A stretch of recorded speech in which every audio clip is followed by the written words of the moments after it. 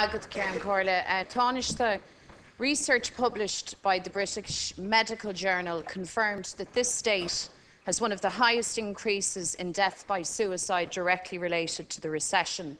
As we all know, the enormous pressure of household and mortgage debt has become literally unbearable for many families, and I think this was highlighted very tragically by the death of former Priory Hall resident Fiachra Daly. Tánaiste, you promised personally to make the mortgage crisis a priority, yet your government is willing to allow the banks to set the agenda, and the number of families in mortgage distress has doubled on your watch. And of course, the response of the banks has been to issue 15,000 repossession letters to struggling families. We've also recently heard very worrying statements from a number of personal insolvency practitioners on the airwaves. So I have three questions for you on this subject, Tánaiste. On Priory Hall specifically, will your government force the banks to wipe out the outstanding mortgages and allow the former residents to hand back their keys? Will you give these families a fresh start? On the broader issue of mortgages, can you guarantee that no family will be denied access to a personal insolvency practitioner because of their inability to pay upfront fees in the order of €5,000 or €7,000? And finally, will you guarantee that no family will be excluded from the insolvency process because of a refusal of the banks to engage with the insolvency practitioners because that family simply holds one single mortgage? Thank you. Honest. Ceann Comhairle, it's three questions. First of all, in relation to Priory Hall, the Minister for the Environment has initiated a process which, within a very short period of time, will work up solutions with all of the stakeholders involved. That process has actually started this morning, and Minister Hogan expects to have a report shortly of that. So the Priory Hall issue is being dealt with, and it's being dealt with quite quickly by government, and I hope that there will be a resolution to that problem within a short period of time. Secondly, this government has made the mortgage crisis a priority. That's why we changed the law to introduce personal insolvency legislation. That's why we have brought in, for the first time, non-judicial debt settlement arrangements, and why we have put in place the Personal Insolvency Service, which has just begun work. There is progress being made in this area. The Personal Insolvency Act, as I've said, was signed into law at the end of last year. The Personal Insolvency Service was formally launched on the 1st of March.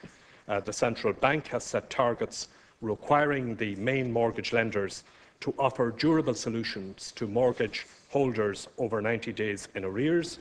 The revised Code of Conduct on mortgage arrears was published by the Central Bank in June, and the Department of Finance continues to engage with lenders. The Central Bank end of June mortgage data indicates that the stock of personal mortgage restructures was around 79,000 at that stage.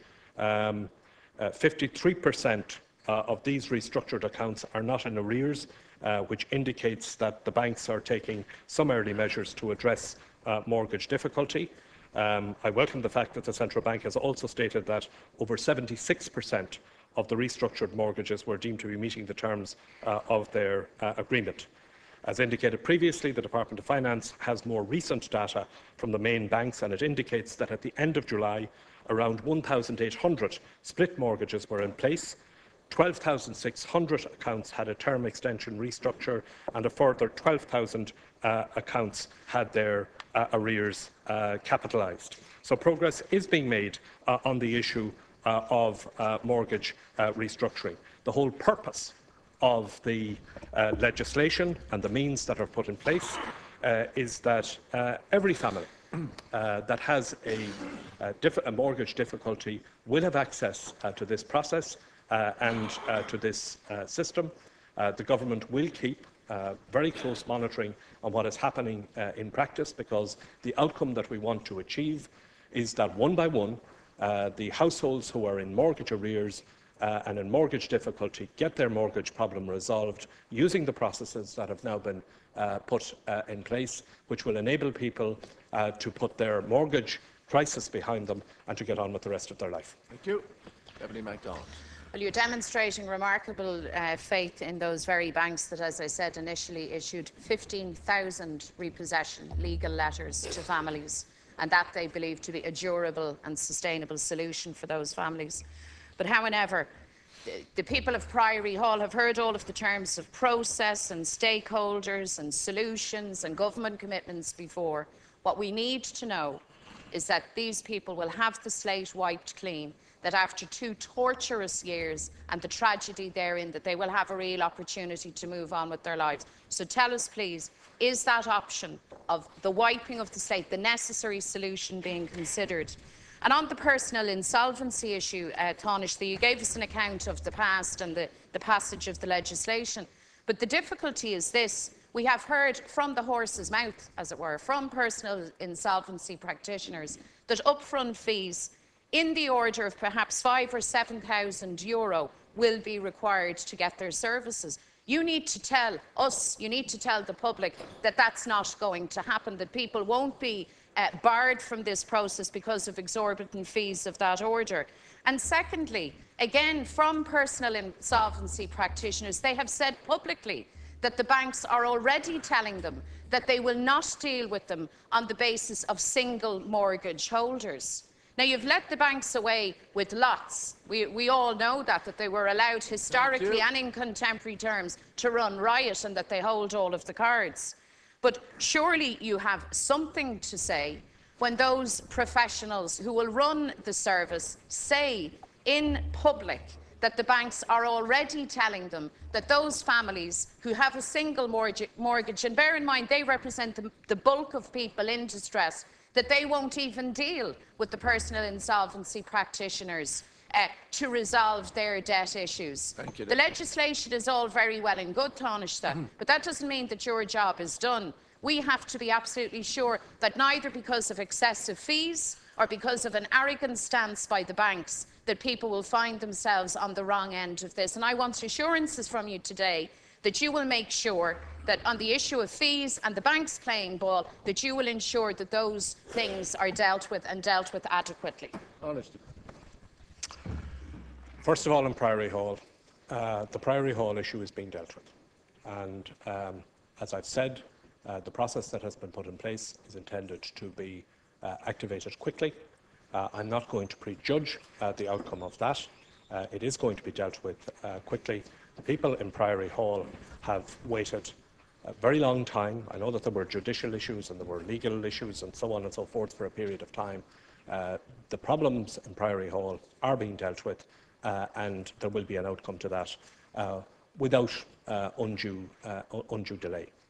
Secondly, in relation to the mortgage issue, the reason that we introduced the legislation, the reason that we established the Personal Insolvency Service, the reason that we put in place the various methods for non-judicial debt settlement is so that the mortgage problems and arrears problems that many households and many families have in this country will be resolved.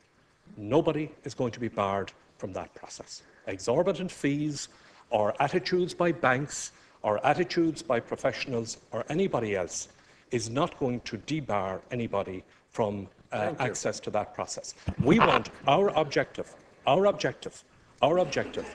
has always been to put in place the pathway and the architecture which would enable households and enable families to secure a settlement of their mortgage arrears difficulties with their financial institution. That has to be done on an individual, case-by-case basis. Progress is being made on it. We are going to continue to monitor it because at the end of the day, they absolutely. Sorry, let me tell them publicly. The banks, we want the issue of mortgage arrears with households resolved, and we don't want any issue of attitude or arrogance or any other term that you want to put on it. We want this problem solved. That's why we put in place the legislation. That's why we put in place the Personal Insolvency Service. That is also why it was included in the recapitalisation of the banks at the time. So let nobody be in any doubt. Our determination as a government, we have put in place now the legislation, the method, the Personal Insolvency Service for people to be able to resolve their mortgage difficulties, and the banks and everybody else need to get on with that. And the Central Bank has set targets for that, and we're going to monitor it month by month until the problem is fully resolved. Before I call Deputy Healy, I'd ask speakers to please respect the chair and the time limits imposed by this House. Thank you. Deputy Healy. Thank you, Ceann. Taoiseach, can I ask you, when will your government stop terrorising sick and elderly people across this country? Your government's austerity budget of this year has targeted the withdrawal of 40,000 existing medical cards from sick and elderly people across the country. That policy is now being implemented on your behalf by the Health Service Executive. And I can say to you, Taoiseach, that it is not possible for me to overstate the fact that sick and elderly people are traumatised and in daily fear of losing their medical cards. The postman or postwoman, who has always been a welcome sight for elderly people, is now a source of anxiety in case they're bringing that dreaded white envelope that says you're under review and the threat of your medical card being withdrawn. And let's be very clear what's happening, Taoiseach. What's happening is that sick and elderly people are being targeted by your government to pay banks, to pay bondholders, and to protect the 10,000 top earners in this country who are earning €595,000 per year each. These medical card holders are being specially and specifically targeted, and they're in their 60s, their 70s, their 80s, and even their 90s. Their cards are not due to be reviewed. They hold fully current, fully valid medical cards assessed and approved by the Health Service Executive with expiry dates up to 2020. But they are now being punished to satisfy the greed of bankers and bondholders. Taoiseach, do you think that this is fair? And will you do anything about it? Have you or your government any compassion for sick and elderly people? And will you immediately instruct the Health Service Executive to desist from punishing and hounding elderly people? It has always been the case, and I'll finish with this, Ceann Comhairle. It has always been the case that persons with medical conditions who require urgent or ongoing medical treatment have been qualified for discretionary medical cards. That Taoiseach has now stopped. And persons with cancer diagnosis and with, for instance, motor neurone diagnosis are now being disqualified from the discretionary medical card. Thank you. I'm sure you believe that that is unfair also, and I'm asking you to ensure that that stops and that the Health Service Executive are instructed to ensure that these patients get their discretionary medical cards. Thank you, Ceann Comhairle. There are more people today with medical cards than at any time in the history of the state. There are, I think it's currently around 50% who have medical cards. That is at a time when, as we all know, there has been extreme pressure on the public finances. It has always been the case that medical cards are renewed, are looked at. The approach, the government's approach, is that medical card applications should be looked at sympathetically. The medical needs, obviously the financial circumstances of the individuals and their medical needs, these are all taken into account. I think we all have the experience that there are individual cases that from time to time have to be pursued with the HSE about the issue of a particular medical card. But I want to assure you, there is no targeting of any medical card holders. the government is clearly determined that the medical needs of people in this country are met. That is why we have worked so hard to restore the country's public finances so that we can continue to meet the medical needs of people who need them. And as I said, there are more medical cards issued under this government than have been issued ever in the history of the state. Thank you. Deputy Healy.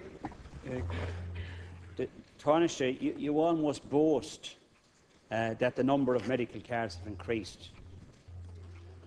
And so they have. But of course, that is far from an achievement. That is, in fact, an indictment of your government.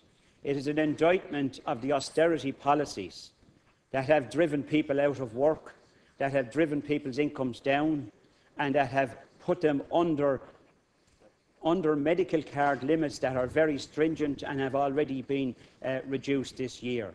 So far from being an achievement, this is an indictment of the austerity policies of your government, and it's certainly not anything to boast about. You, of course, have done the usual thing. You haven't answered the question. I've asked you specifically in relation to medical cards which are being reviewed, which are not for review, and also the question of medical cases and the discretionary medical cards. You've chosen not to answer those questions, and of course that's a usual tactic here in this chamber. And I can say this to you, Taoiseach, you may very well get away with that here in the rarefied atmosphere of this Dáil chamber, but you certainly will not get away with it when you knock on doors for local and European elections next year. Thank you. I want to also ask the Taoiseach when the medical card income limits will be reviewed and increased.